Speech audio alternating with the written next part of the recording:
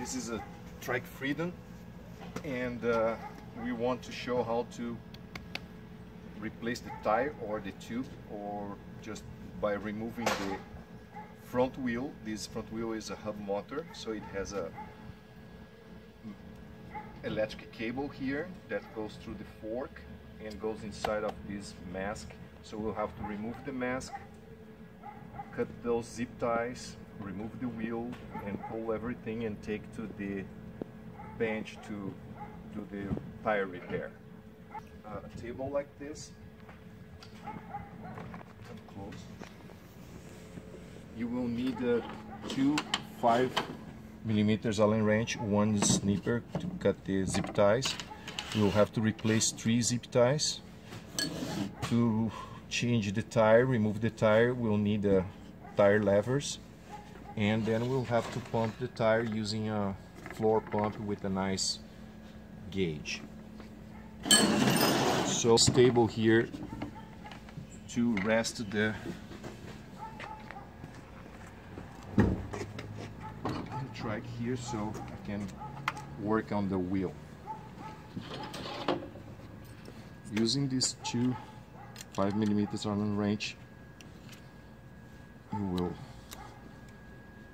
you don't need to remove, but you can.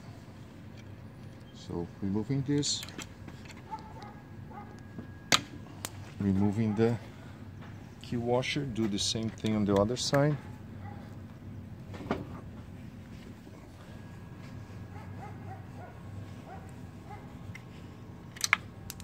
Okay,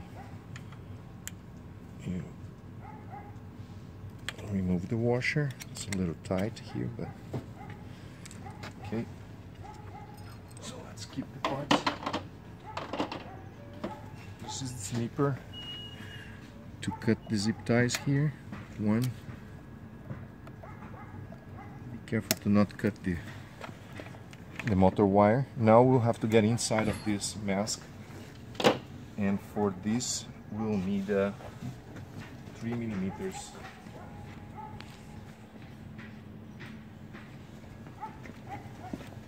3mm Allen wrench.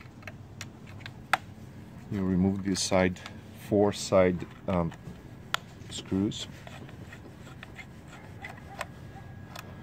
You just want to disconnect the motor from the controller, but the connection is inside here.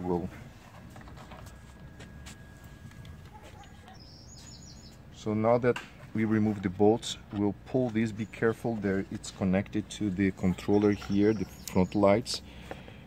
You just squeeze this and pull. We will have to reinstall the same way. Here's the connector to the motor cable. We have to also cut the zip tie.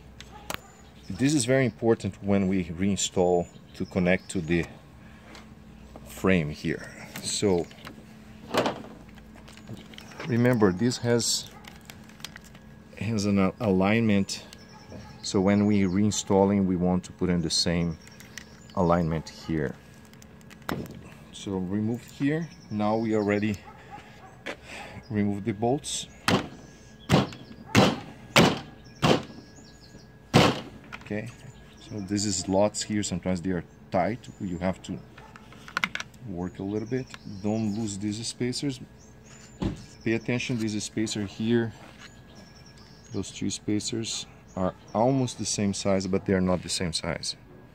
Okay, and this spacer here is thinner and this is thicker, so you have to put the thinner spacer on this side, on the cable side. If you put the big spacer, it will damage the cable. Okay, be careful. Thinner, it goes past this. Okay, let's take to the bench.